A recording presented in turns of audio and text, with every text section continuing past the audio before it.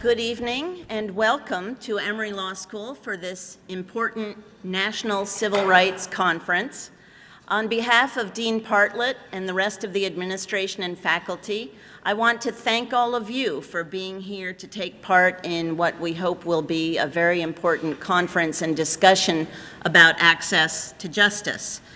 I want to especially thank, of course, our event sponsors, the Center for Advocacy and Dispute Resolution here at Emory Law, the American Constitution Society, the Emory Black Law Students Association, the Emory Public Interest Committee, Smith, Gambrell and Russell, LLP, Reuben Gutman, Cook, Hall and Lampros, LLP, Mooney, Green, Baker and Sandon, PC, Chitwood, Harley, Harns, LLP, Smith, Humphrey, and Verbit, PL. Thank you very, very much for making this event happen tonight and tomorrow. We appreciate your support. But enough about tomorrow. Tonight, let's go back in time a little bit. In fact, let's go back 50 years to 1960. Thurgood Marshall, Greenberg, and the lawyers of the NAACP Legal Defense Fund have won Brown versus Board of Education in the United States Supreme Court. Mrs. Rosa Parks' brave stand in Montgomery has already happened. It's some years past, and the ensuing boycott has introduced America to a young minister, an Atlanta native, born right down the street from where we are tonight, Dr. Martin Luther King, Jr. Dr. King has co-founded the Southern Christian Leadership Conference, organizing the growing civil rights movement along principles of nonviolence and civil disobedience. 9 brave children have already integrated Little Rock High School with the help of federal troops and the National Guard sent by President Eisenhower. And yet, in early 1960, the South is still segregated. Emmett Till's known murderers are free. Black Americans who try to register to vote are beaten, fired, forced from their homes, and shut out of their businesses. The University of Georgia still refuses in 1960 to admit black students. In 1960, this university is still for whites only. Colleges and schools throughout the South are still segregated by race, and black schools are starved for resources. Black Americans cannot shop, eat, or stay in the commercial establishments that eagerly serve white customers. In fact, in many parts of the South, they can't even drink from the same water fountains. And black Americans, most of all, risk their lives when they try to claim their rights. All too often, their oppression is carried out by the law itself, by the laws on the books, by the lawmakers, by law enforcement, by the judges and the courts. And yet, by the end of 1960, groups of young college students start sitting in at lunch counters throughout the South. Among their leaders is a very young John Lewis, our congressman. They organize the Student Nonviolent Coordinating Committee, and they become a major force in the civil rights movement. By the end of 1960, the NAACP Legal Defense Fund has won the court victories that will open the door for Ms. Charlene Hunter and Mr. Hamilton Holmes to enter the University of Georgia in January of 1961. This law school and its dean and faculty start planning the lawsuit that ultimately would overturn the Georgia Constitution's prohibition on integration of colleges, schools, and universities, and soon would bring the first black students to Emory. Judge Elbert Tuttle, a decorated war hero, becomes the chief judge of the Fifth Circuit U.S. Court of Appeals sitting here in Atlanta and holding appellate jurisdiction over most of the Deep South. The Congress of Racial Equality is starting to organize an event called Freedom Rides that will begin the following spring and summer. And in that same year, 1960, our honored guest tonight moves his wife and kids to Washington, D.C., and becomes the first assistant in the Department of Justice's Civil Rights Division in the last days of the Eisenhower administration. Luckily, the presidential victor in 1960's election, John F. Kennedy, decides to keep him. And so he stays to work for the new Attorney General of the United States, Robert Kennedy. What follows here is the story of one man among many, many men, many women, who brought desperately needed change to our country. To any of my students who are here tonight, I would say to you that this is one man, one lawyer, who exemplifies integrity, professionalism, and courage in the practice of law. To me, he embodies the simple words so often attributed to Robert Kennedy. If not me, who? If not now, when? But maybe I should just close with our guest's own words when asked how and why he acted bravely. It seemed like the right thing to do. Ladies and gentlemen, it is our privilege to have with us tonight Mr. John Doar, a trailblazer for justice.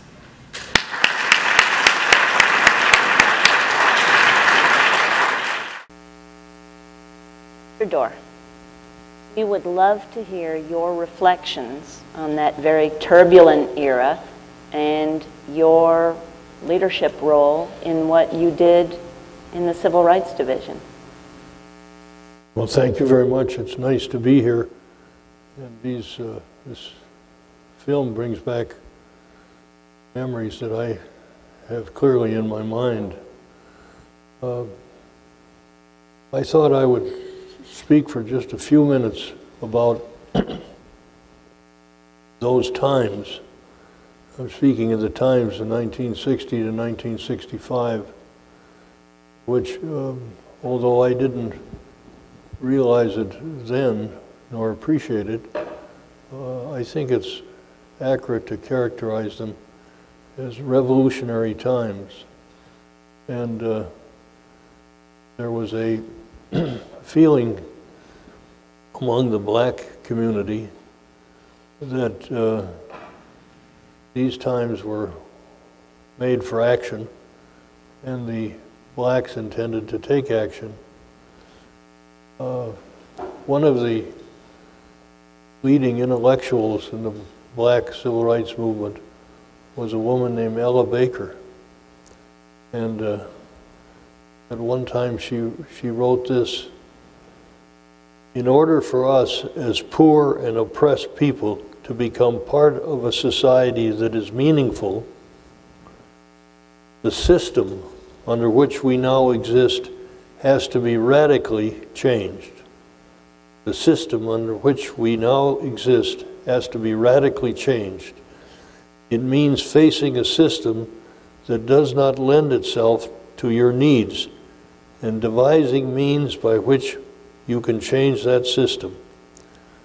It means facing a system that does not lend itself to your needs and devising means by which you can change that system."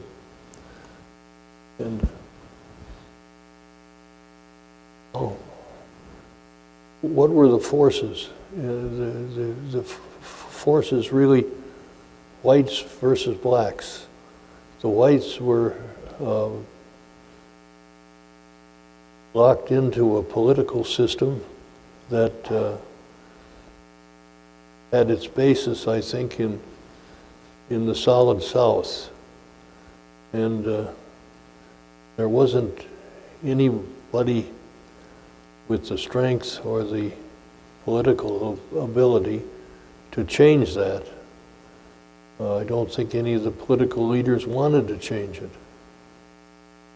And On the other hand, there were, beginning in 1950 through the 50s, there were individual blacks and organizations of blacks throughout Mississippi, Alabama, and Louisiana that were not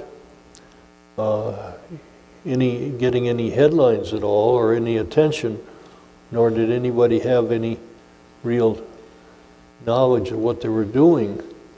But there was movement there, and it was a revolutionary movement.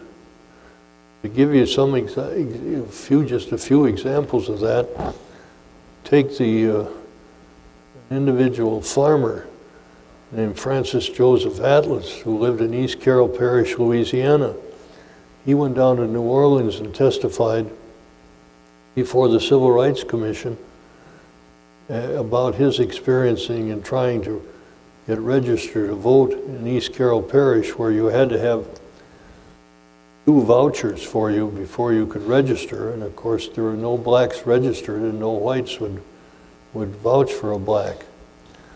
And he testified to that. That news got in the papers in Louisiana, and the very day that he got back from Louisiana from testifying, the sheriff came to his door and said to him, he was a cotton farmer, your cotton won't gin. And Mr. Atlas said, why? And he said, civil rights. I think of an organization of local blacks made up primarily of former servicemen in World War II in Fayette and Haywood counties, Tennessee. In 1960, these 2 organizations, completely local, completely determined to have organizations designed to improve their lot in the communities. What they were really after was the right to sit on juries. And when they began to organize, they were confronted with extreme and savage economic intimidation and retaliation.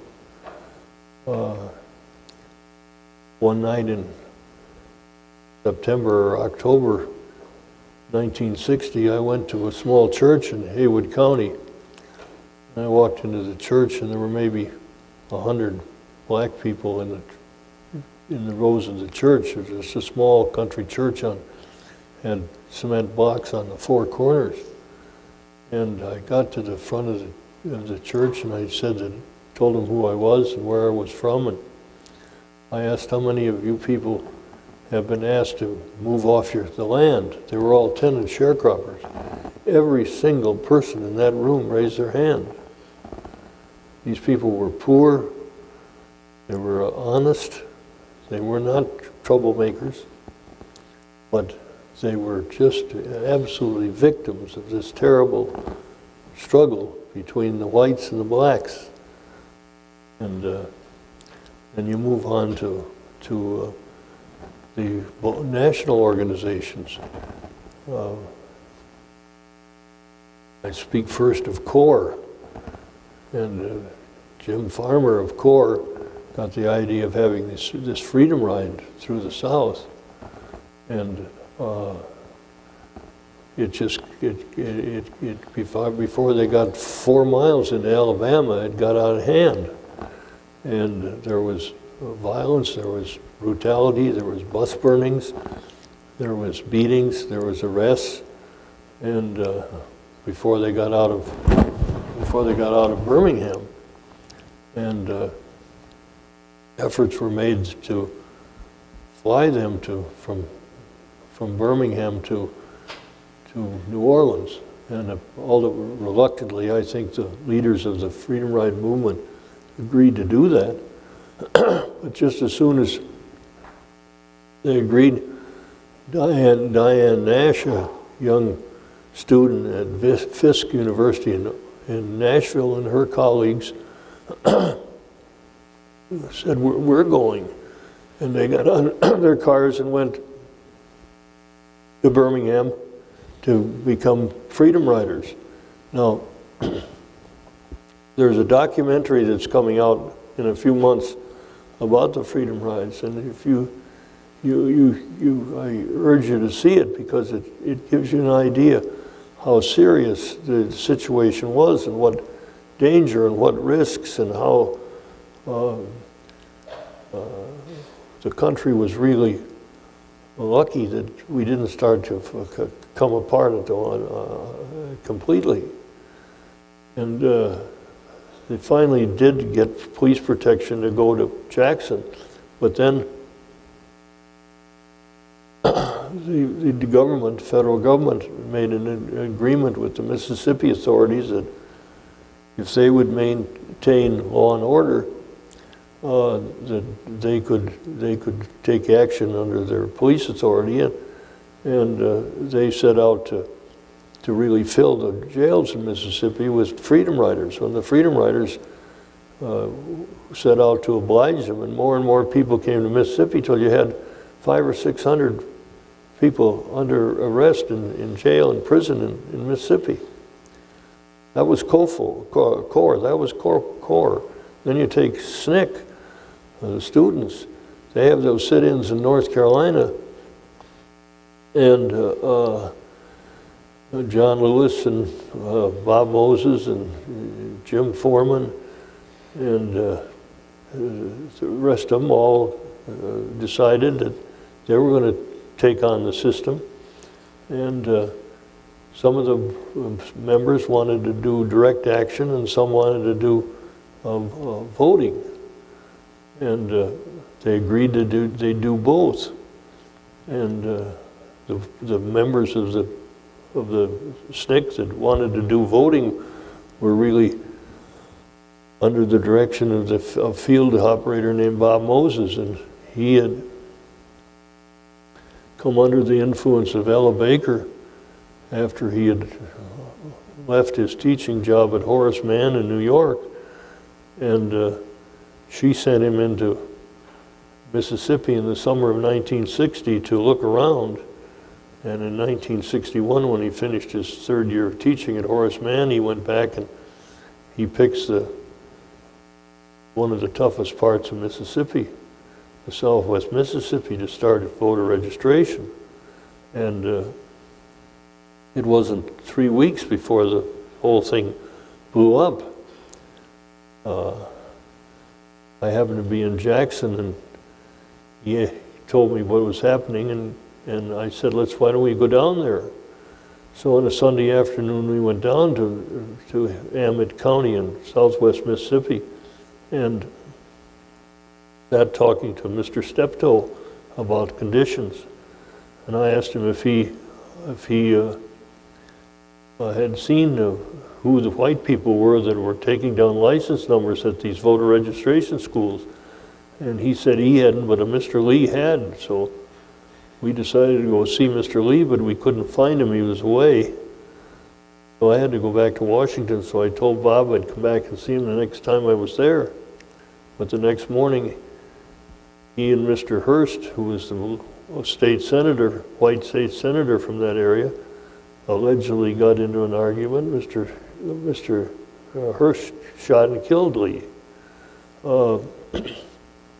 Then you have SCLC and Dr. King's organization, and he was committed to nonviolent direct action, but that always built up enormous tension among the whites.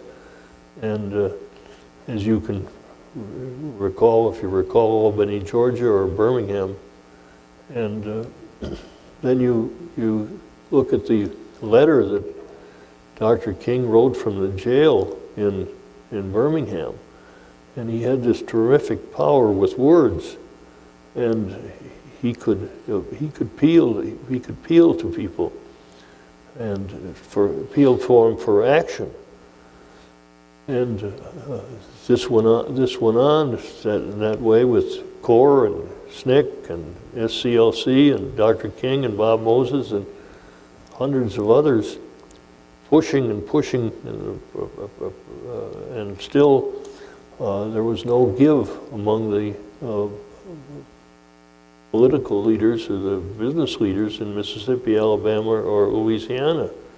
And I think they believed that if the time was really on their side, and if they just held firm long enough, that this whole pressure from the blacks would go away.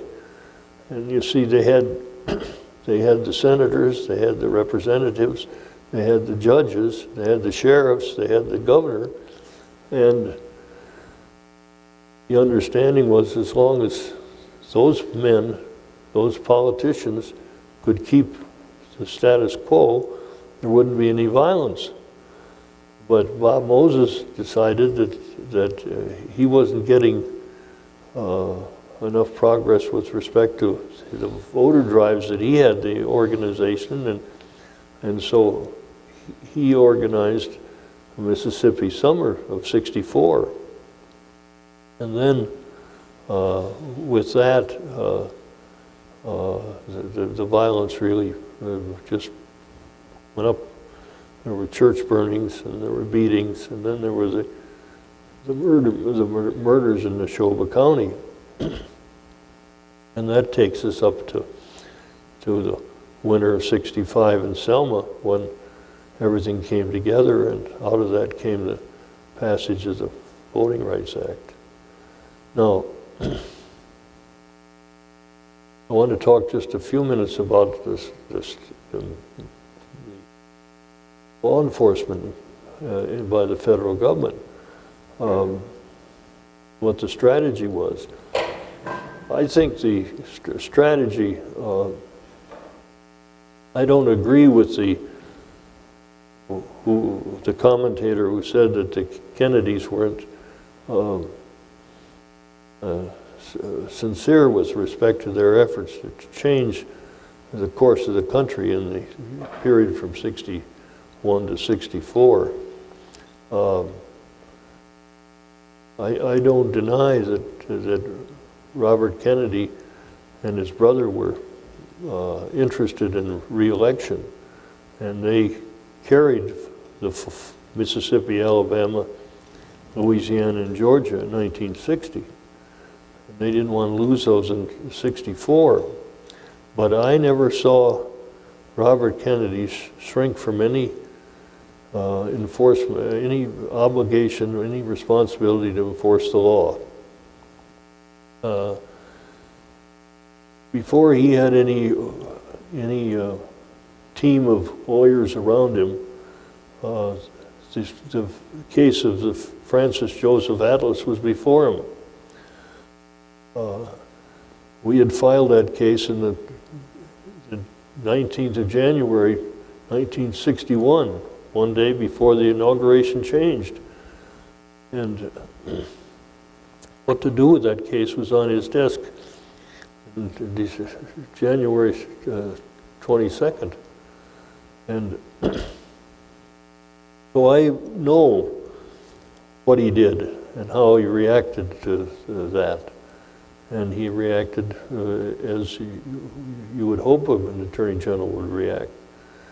He took charge and got it resolved, and then sent me down to be sure it was locked up, and the cotton was ginned.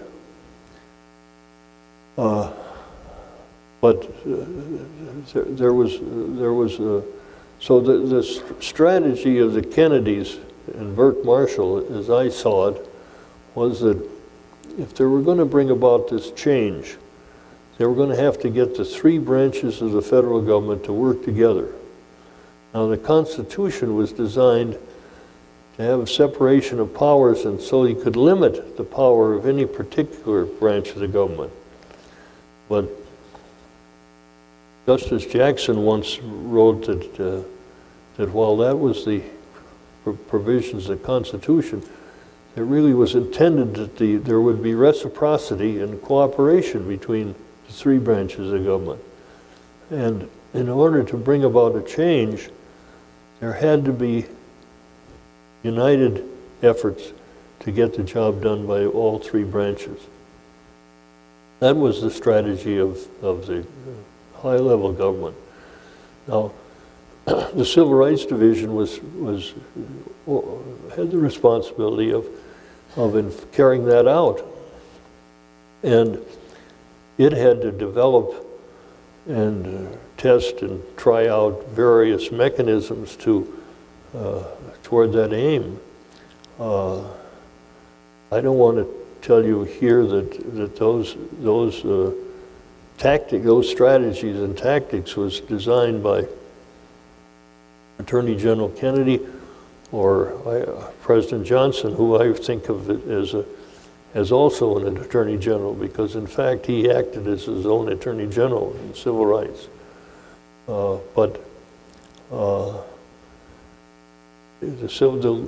young lawyers in the Civil Rights Division did a lot to develop the strategy and tactics that contributed to the ultimate success of this revolutionary movement.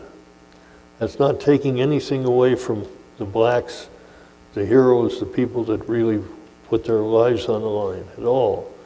But it does say that if you've got to have enforcement, a law enforcement mechanism working, not just sitting, but working to enforce the law. And we had a strategy. The strategy was very simple. There are 7 or 8 judicial districts in the South in the Black Belt, and the first thing we do is going to keep every one of those district judges busy. We're going to bring cases in each one of the districts. And the second thing was we were going to move fast. We were going to work hard, and hard work would result in fast work. And that's how we began. Give you an example. In Amite County in southwest Mississippi, one of Bob Moses' lieutenants was a fellow named John Hardy. He took 2 black elderly women in to register, and the registrar, when he found out it was Hardy, he ordered him out of his office and hit him on the head with the butt of a revolver. And Hardy was bleeding, and he stumbled out in the street looking for the sheriff. The sheriff found him, and he tried to tell the sheriff what happened. The sheriff said, "Well, you're down here creating disorder," and he arrested him. And we had a couple of lawyers down there, and they came back and reported that this was a Monday. I can still see it. They came into my office and reported what they'd seen and what they'd heard. And they said the case was a criminal prosecution in the Justice of the Peace Court, or was going to begin on that Friday. And Burt Marshall came in, and he listened to what the facts were, what we knew, and he said without a hesitation, "Let's enjoin it." Now, the concept of the federal government enjoining in advance a state criminal prosecution was really unheard of. It never happened. And we went down, got the papers ready, and we went before Judge Cox on Thursday. Of course, he denied our application for an injunction, and we immediately went to the Court of Appeals. The judge that was handling motions and matters that week was Judge Reeves in Montgomery. And I called Judge Reeves and told him I had a matter to see him and when I could come to see him. He said, "You can come anytime." And I said, "Tonight?" And he said, "Yes, tonight." I said, "How late?" He said, "As late as you can get here." "How are you going to get here?" And I said, "Well, I'm going to charter a plane." He said, "Well, try to see if you can get the Assistant Attorney General who handled the case to go with you. So he's over here." So I called the Assistant Attorney General, told him I was going to Montgomery to seek an injunction, temporary restraining order, stopping the prosecution. And he came along with me. We got to Judge Reeves' house at 11 o'clock at night. And he greeted us warmly and brought us into his study and sat down, and he asked me to state my business, and I told him that we wanted to stop the prosecution the next morning. And he then said to Mr. Cates, the Assistant Attorney General from Mississippi, what do you have to say? And Mr. Cates said, well, Judge, I never argued a case at 11:15 at night. How much time do I have? Judge Reeves said, you can have all the time you want. Well, he had a big briefcase, and he said, one of those suitcases lawyers carry, he said, I've got some authority in here. And he reached down, but the first thing he pulled out was his pajamas. And then his toilet articles. And he laid them all on the floor here, and then he got his law books out. And he talked for some time, and Judge Reeves was very courteous and listened and thoughtful. And he said, you know, I don't want to act independently. In the Court of Appeals, we try to act in threes, and I can't get a hold of the other judges by morning. And wouldn't it be a good idea if you just agreed with me that you would defer this case, the prosecution, for 3 or 4 weeks until I can assemble a court? Well, of course, the Attorney General agreed. And within 3 weeks, Burke Marshall had argued the case before a 3-judge court, and Judge Reeves had issued an opinion that justified the federal government taking the unusual practice of enjoining a state court prosecution. That was one thing. The other thing we did was that we adopted a tactic that we regarded if a Mississippi or Louisiana judge didn't act, we regarded it as a denial. And then we would appeal to the Fifth Circuit and seek an injunction pending appeal. And we did that in a case in Hattiesburg called U.S. versus Lynn. And that speed and that tactic resulted in 3 federal judges, Judge Wisdom, Judge Brown, and Judge Bell, to go to Hattiesburg in the fall of 1962 and sit and listen for 5 days on a contempt hearing. And by that time, the young lawyers in the division had a lot of experience on how to try these cases. And they tried them with 3 different kinds of witnesses. You tried them with educated, intelligent blacks. Then you tried them, the second group was young college whites who had no difficulty at all in registering without going through anything. They just went in and signed their names. But they were away at college, and they were truthful. And then the third group was the uneducated, illiterate whites.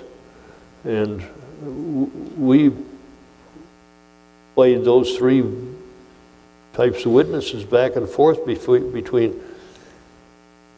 Judge Bell, Judge Wisdom, and Judge Brown for a week. And by the end of the week, they had made up their mind that there was just nothing to the registration rules in Mississippi, nothing whatsoever, except it just absolutely purpose and effect was to keep blacks from voting.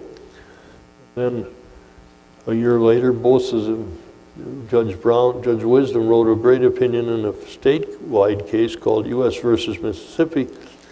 Judge Brown wrote a dissent in U.S. versus Louisiana.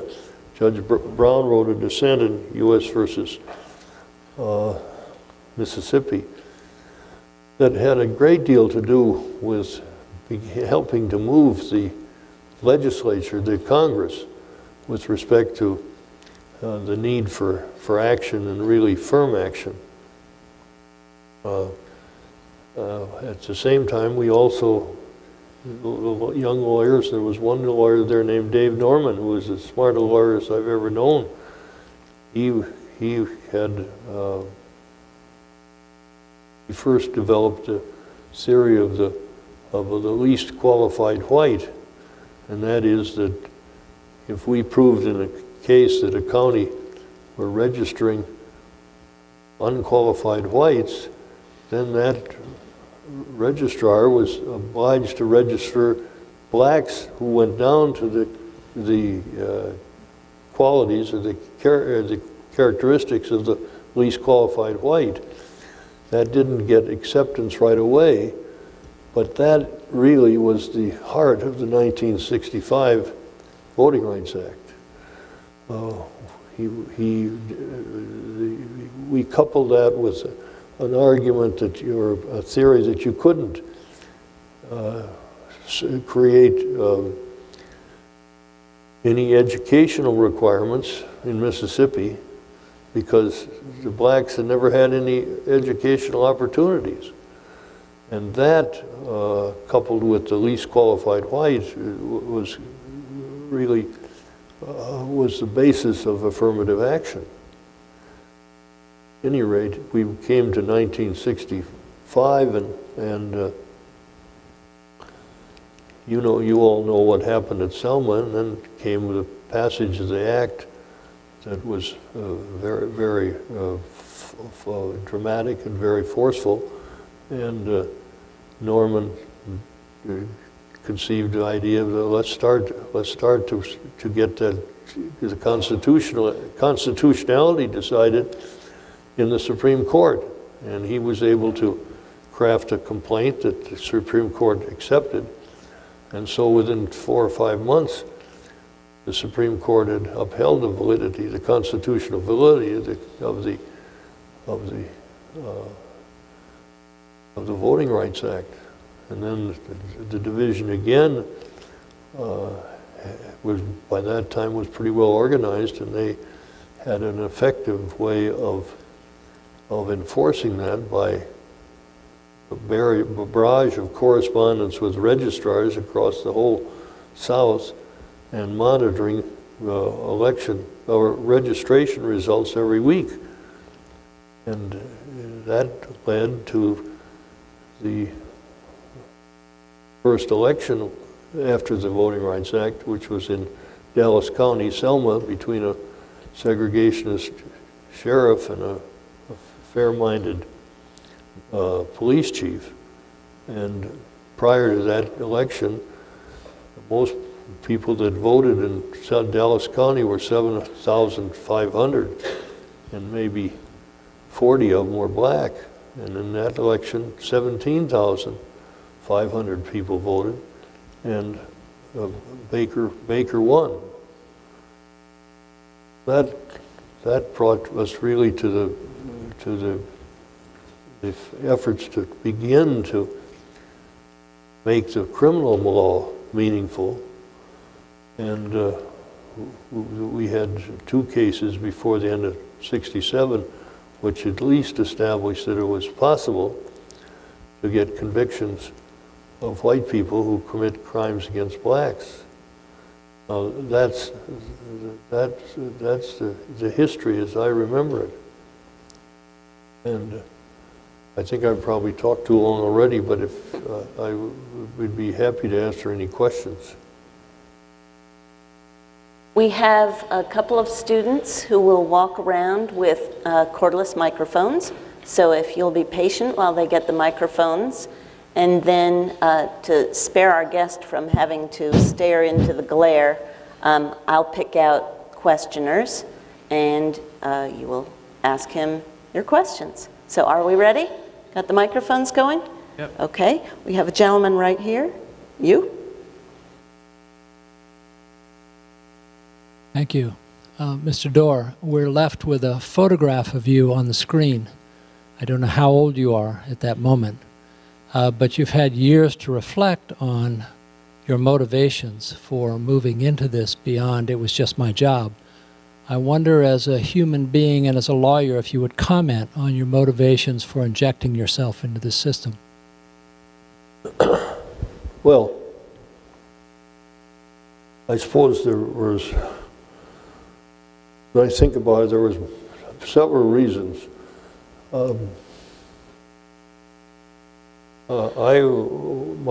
My mother was a school teacher. My father was a very, very good lawyer. And even though my father was the president of the school board in this little town where we lived, my mother didn't think the education was as good as she'd want to provide for her sons, her two sons. So she went over to St. Paul and found a country day school, private school. And the headmaster said, well, if you send your sons over, this was 35 and 36, I'll find them a place to live, and the tuition is only $500. So we went to a good high school, and as a result of that, I was fortunate enough to be admitted to Princeton. And while at Princeton, Princeton was a southern school in many, many ways. And I had many friends. There were no blacks there, but I had many friends, and many of those friends were from the South. And occasionally we would discuss the race problem. And what I would hear, or what I remember, was they would say, well, we know we have a problem, but the worst thing that can happen if any Yankees come down there and try to do anything about it. So I went out to California to make my fortune, and then that didn't work out. I went back to this little town, and so I practiced there for 10 years. And then one day I got a call from the Assistant Attorney General in the Civil Rights Division asking me if I wanted to take the job as the first assistant. And I know now, I knew later and I know now that he did a pretty wide canvas before he came to me, but nobody would take the job. And that's true. Nobody wanted the job. And I said to Tyler, he was a class ahead of me, I said, well, he said, we've got some interesting cases. I said, well, what kind? He said, we've got a case against Jimmy Hoffa. Now, what that has to do with civil rights and the big problem is hard to see. But it gives you the situation. So, but I wanted to do it. I didn't want to stay in New Richmond for the rest of my career. I was afraid that sitting here now that I would feel I had missed something. And so I said to my family, my wife, 2 children, we're going to go to Washington.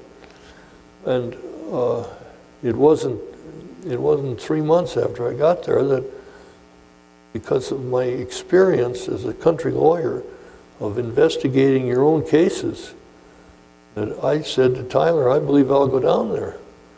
And so I went down and brought the cases in Haywood County, Tennessee. And I saw this savage and cruel behavior.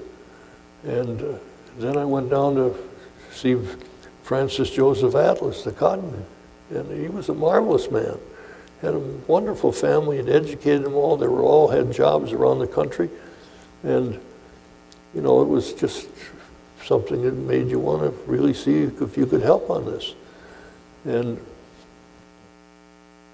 the 4 or 5 lawyers that made up the efforts on voting in 1960 in the Civil Rights Division, and that's all there were, 4 or 5, all came out of the honors program of the Justice Department. And they were just, all of them happened to be very good, and 2 of them were just sensational. And they were just looking for somebody that would say, let's go down. And so the next thing we did was we knew the territory. And the more we got to know the territory, we got to have tremendous respect and admiration for the black folks that lived in Mississippi and Alabama and Louisiana. And we wanted to try to do something to help them. That was the spirit. That was the spirit. Yes.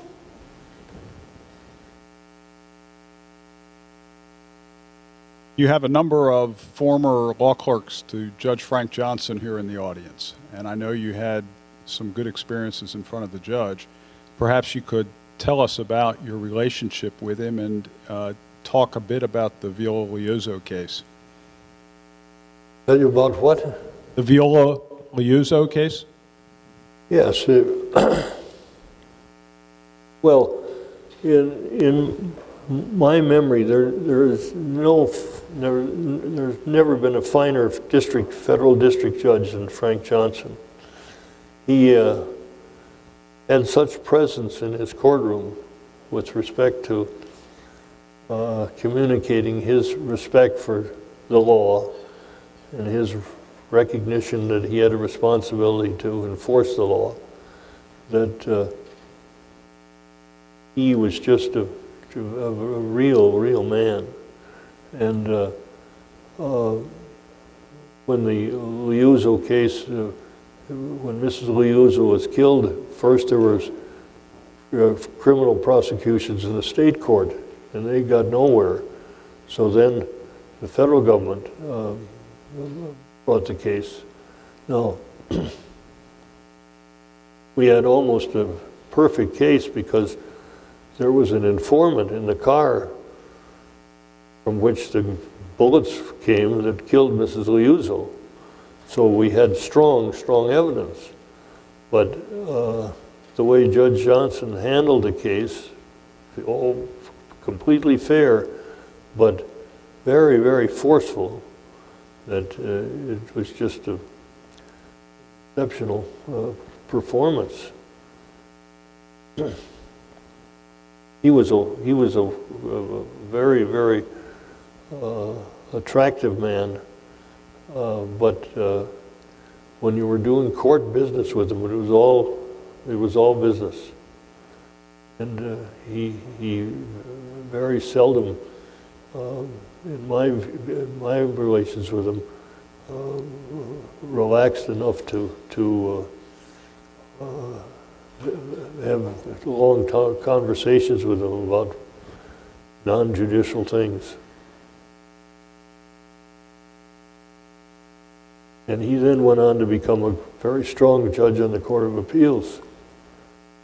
I think we have a question in the back there. Yes, Mr. Doar, were you in the Justice Department when President Kennedy and Bobby Kennedy helped Dr. Martin Luther King, who was arrested and found in contempt by Judge Oscar Mitchell and sent to Reedsville Prison? Get the question. Can you repeat that a little slower? The late Donald Hollowell represented Dr. Martin Luther King, and Daddy King didn't think that was enough to get him out of prison in Reedsville, so he called President Kennedy and Bobby Kennedy to send the Justice Department down to help get Dr. Martin Luther King out of prison. And I was wondering whether you had any comments as to that. No, I don't have any personal knowledge of it. I know it occurred. I know it was very smart thing for a presidential candidate to do. And I think it was, the effort was sincere. But that's all I can tell you about it. Gentleman down here in the yellow tie.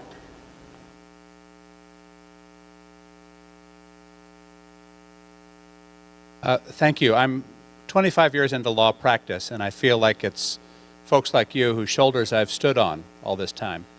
But I want you, if you can, to reflect on what students today, people emerging from law school, might do, other than perhaps to become country lawyers, to find their path to the important civil rights struggles that face us today.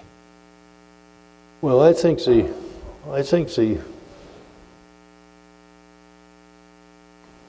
place where lawyers, young lawyers, in working in civil rights, can have a biggest impact is in education. There's an effort by Bob Moses and some of his colleagues to have a nationwide conversation on whether or not there should be a constitutional amendment that every child has a right to a quality education. To me, that makes a lot of sense. If, for example, that were enacted and then there was laws to implement it, and a civil rights division was called upon to enforce those laws, I think you could ratchet up the system better than any of the present methods that are being tried to do that. So that's one area that I think there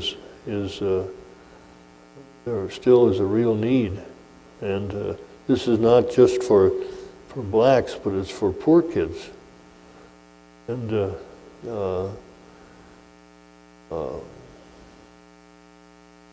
it seems to me that we can do a lot out of the kindness of our hearts to help the poor by food stamps and by tax credits and so forth.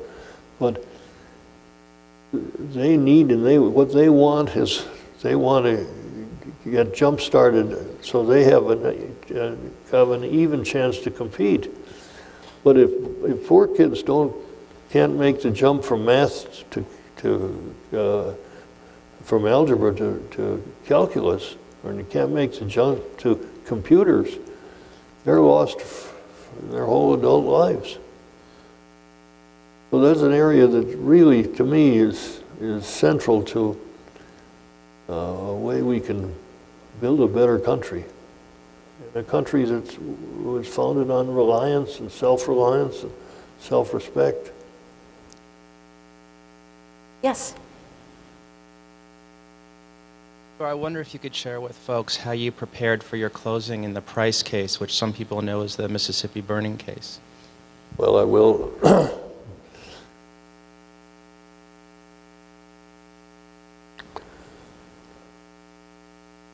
I had a very good paralegal named Dorothy Landsberg, who worked in the summers for me in 65 and 66, I think. And when I knew that I was going to be the chief prosecutor in the Neshoba cases, I had never really handled a criminal case before. I had participated in one election problem, but not a civil rights case in an election fraud in West Virginia when I first got to the Justice Department, and I'd probably tried a justice of the peace hunting violation in Wisconsin. So I had to figure out, I had to learn how to do it. And I said to Dorothy, go up to the library and pick out 5 or 6 final arguments of big criminal cases, like the Elger Hiss case, the case involving the mafia. And so she went in, we got cases and wrote the books down, and I read the closing arguments, but they didn't grab me. I couldn't relate to them really. So I asked her to go back again, and she went back, and she brought back a 2-volume books entitled "The Law is Literature," and in it were excerpts from letters or statements or arguments of really quality lawyers.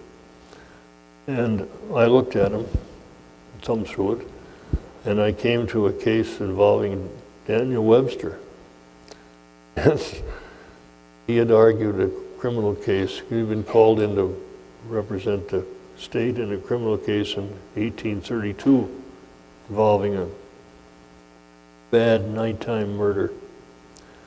And I looked at it, and I looked at his opening, and it gave me the outline, the frame of how to cast an argument.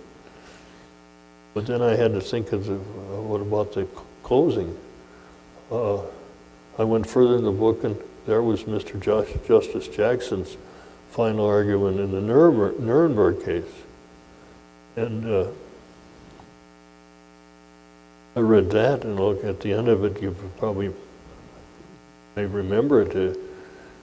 He said to the panel over in Nuremberg that the defendants will stand before this court like Richard did of old when he stood before his queen and said, "Say,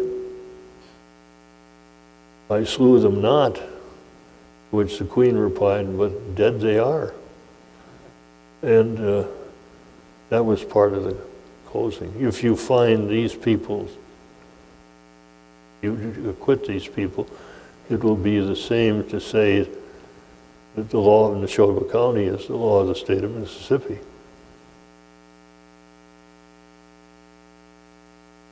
I'm going to exercise a privilege and ask you a question myself, which is, you are known for your meticulous lawyering, both in the Civil Rights Division and later in your work during the Watergate time.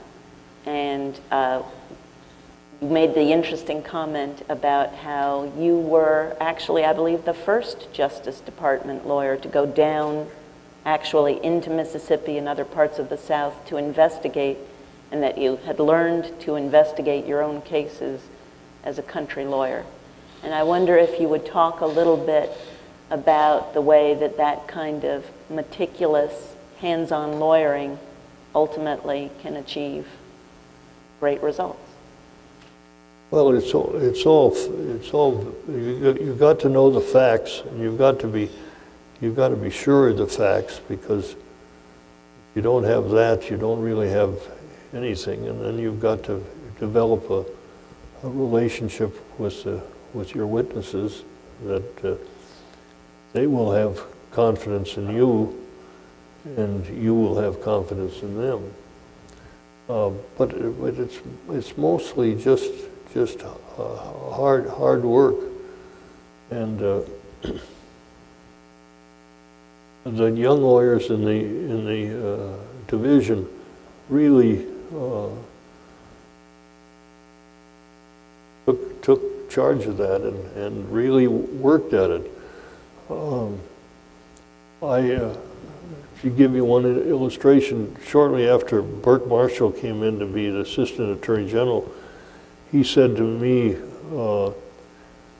the Attorney General wants a report on what the division is going to do. And I had a map of the South in my office, and I had a few pins in the map where we had already started cases. And he said, "Bring your map and come up with me at the 5th floor." So up I go, and we get in there with the Attorney General and a couple of his aides. And Marshall says, "Well, tell him what your plan is." And I told him just what I've told you tonight. We're going to keep the judges busy. We're going to have a case in every one of these judicial districts. There's 2 in Mississippi, 3 in Alabama, 3, I think, in Louisiana. And Robert Kennedy said, that's too slow. That's too slow. He wanted pins in the map the day before yesterday in every parish, in every county. And Marshall says to him, "Well, General, if you want that, we've got to have more lawyers." And Kennedy says to him, "How many do you want?" Marshall says, 4, if you can believe it, 4 lawyers. There's now 550 lawyers in the Civil Rights Division. But I went down and I had a friend who worked for me as a summer student when I was in Wisconsin. And then he went on to become a naval pilot. And then he went to George Washington Law School. And he was just looking for a job. And I called him, and I told him to get down here the next morning at 7:45, and by 8:15, Marshall had hired him. And he, to tell you a funny story about that, and then to demonstrate the quality of the man, is that he did come to work, and several months later, Marshall came in one night when I was still at the office, maybe at 6:30 or so. He said, "Why don't you go home?" And I said, "Well, I don't go home on Wednesdays." Well, why not? He said, "Well, I go play squash at the Pentagon." "How do you happen to play squash at the Pentagon?" He said. "Well," I said, "I play with my friend Bud Sather, who you hired. And he's, because of his naval background, he has got admission over there." He said, "You really got a lot of nerve." He said, "First you hire somebody from your hometown, second who's a Republican, and third so you can play squash in the Pentagon." But Sather got the assignment of handling the Montgomery, Alabama voting rights case. And we used to get the voting records in these counties, and they'd come up in microfilm, and they weren't easy to handle, and you put them in this machine and you cranked a crank and you looked at them, and he put his head in that machine, and he really literally kept there for 6 weeks.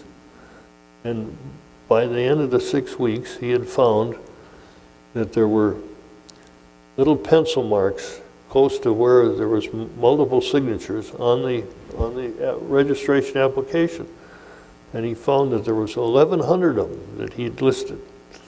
And then he asked the FBI to go out and establish the race of the 1,100, and they were all white. Now that was brilliant preparation. And when we went before the court, the Montgomery registrars didn't have any, couldn't say anything. That's actually one of my favorite examples of the meticulous lawyering that was involved in many of these cases, because of course what the registrar was doing was putting the little pencil dot on the area to show the white voters who might not have understood where to sign, but they were not doing that for rural black voters. And 6 weeks in the microfilm machine apparently is what it took, but that came up with the evidence that ultimately prevailed. I love that story. Do you have any other thoughts about, you've spoken, I think, very eloquently about your interest in and respect for the rural people that you met in your travels in the South, and I wondered if you would like to say anything further about that, or also about what you saw in Neshoba County. Well, there's 2 books out, one by lawyers in the Civil Rights Division, one by Gordon Martin, who's from Boston, the other by Brian Landsberg, who's from Sacramento. And they were given, as we got moving, you know, we had 30 or 40 cases going, and lawyers had to handle them themselves. And Gordon Martin's book is about Hattiesburg, Mississippi, and it's called Count Them One at a Time. And if you read it, it's just a terrific compliment to Gordon of the meticulous and the detail that he went to get to know these witnesses. And he not only knew them at the time, but he followed them up after the case was over, long after he left the Justice Department. But he had a really feeling for the type of people they were. And when you read it, you know, you just think, how could anybody have kept those people out from voting? And yet they were They were victims of Theron Lynn in the Lynn case in Hattiesburg that I spoke about. Brian Landsberg wrote a similar story about a county in Alabama. And I think those books reflect what we all knew that worked in the field, that the rural black people in Mississippi, Alabama, and Louisiana were fine, fine people. And they weren't whiners. They weren't looking for somebody to do something for them. They were honest. They had strong church affiliations. They had good family relations. Their kids spread out all over the country. It was just a wonderful thing to observe. Let me tell you one more thing. You probably have heard of Tallahatchie County, Mississippi. That's where Emmett Till was killed, and because he was allegedly had smiled at a white woman in the late 50s. We went into Tallahatchie County in '61, and we found Tallahatchie County had no blacks registered. No blacks had ever paid their poll tax. And we found 4 people, blacks, who said they would be willing to give affidavits with respect to their experiences. One of them was a woman who was a funeral director. And when we got ready to bring the case, another lawyer and I went down with the affidavits that the lawyers who'd been there before had prepared with respect to the experiences. And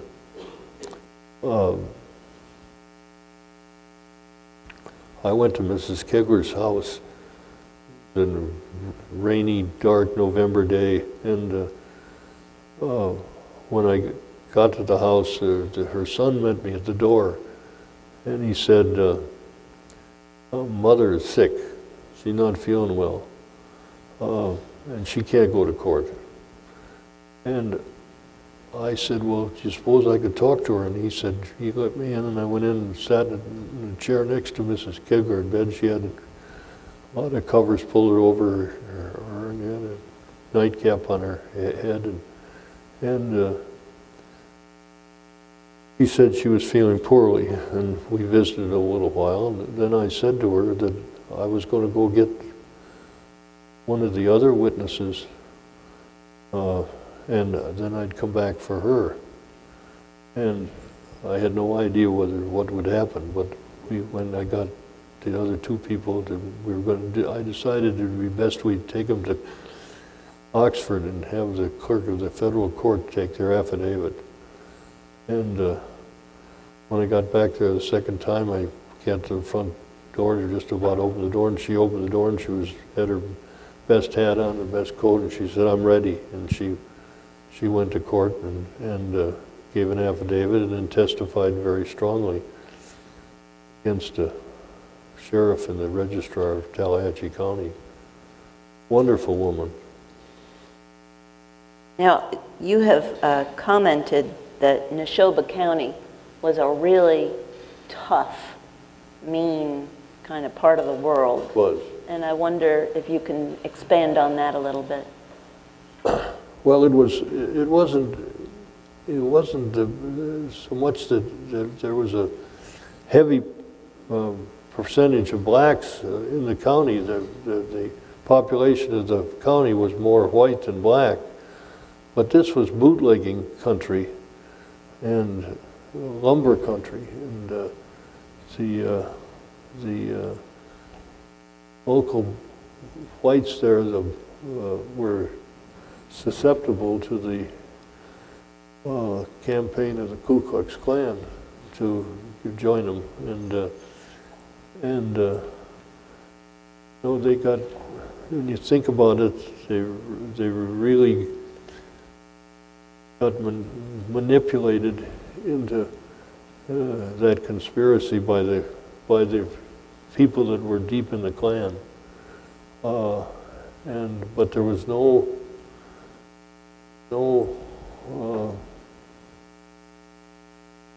nobody saying slow down, and that included the sheriff and the deputy sheriff. And they used all the elements of law enforcement, the police car, the siren, the arrest, the planned release, the rearrest, confinement in the car, and then the murder, cold-blooded murder, and then burying him in an earthen dam and then covering them with 16 feet of earth. The fact that the FBI was able to locate exactly where those boys were is really quite an achievement in law enforcement, because the earth was at least halfway up to here from there when the dam was finished, and it was 350 feet long. And 6 or 8 weeks after the murders, the Bureau had got a court order to let them go out there with a drag line and a backhoe thing. And they went third of the way out in the top of the dam, and they started digging. They hit the 3 boys down 16 feet, dead right down the nose. Well, it was tough country. And it was tough country at Old Miss, too. We've got a question over here. You've talked about a number of groups and individuals that help to move this nation forward, and that includes students and lawyers, sharecroppers, marchers. There's one last group that we haven't talked about, and since it's Veterans Day, let me ask you the question. We have a nationalized guard, and I look at the faces of these young men up there, and they come from Mississippi, communities that probably are opposed to what you're doing, but yet they're the ones that have been nationalized and giving you protection. What was your impression of them, and what were you concerned that they were going to not, back away, turn against you, or did they fulfill the obligations under their new commander-in-chief? No, I was never concerned. I think the the National Guard in the South, in Mississippi and Alabama, was the kind of a guard that it was intended to be. There was a real contrast in the appearance and the demeanor, the military bearing, and the attitude of the guard in Mississippi and Alabama with the guard in Detroit. The guard there's no comparison between the military purpose, the approach that were taken to law enforcement.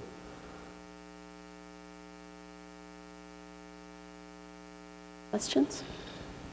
I think it may be worth noting that Mr. Doar is himself a veteran. So thank you for your service on that front as well as the civil rights front.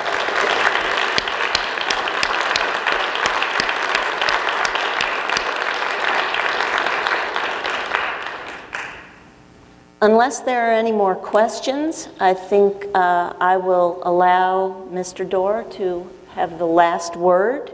And then after he has finished saying whatever he would like to leave us with, I hope you will all join us for a reception out in the Hunter Atrium. Mr. Doar. Well, I do want to say one last thing, and that is that I don't suppose many of you know that our first son, Michael, is a graduate of this law school. And he was very proud of the fact that he's a graduate of this law school. And it was a great 3 years that he had in living in Atlanta. He married a young woman from the South, and they decided he should go to law school, and they both came down here, and she worked in advertising and put him through school. They started a family here, and one of the oldest daughter, who was born here, is just announced that she's going to be married. So that it was a good experience for Michael, and he's benefited from it in the practice that he's had, although he is no longer practicing law. He's running a machine tool company. I don't know what that tells you about anything, but I want to always be factual. Well, thank you. We are so honored to have that bond and that connection with the Doar family, and it has been truly a privilege to have you as our guest here tonight. Thank you very much. Thank you all.